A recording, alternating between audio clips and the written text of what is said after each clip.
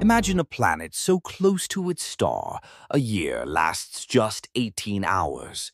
It's real, and it's called Kepler 78b. This planet orbits its star at such extreme speed that it completes a full orbit an entire year in less than one Earth day.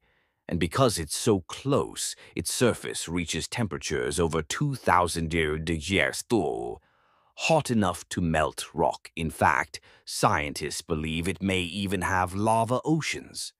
Kepler 78b is about the same size as Earth, but its environment is completely alien. There's no atmosphere, no water, just a searing hot wasteland circling its star in a cosmic death loop. It's so extreme, some scientists compare it to what Earth could look like billions of years from now, after the sun expands.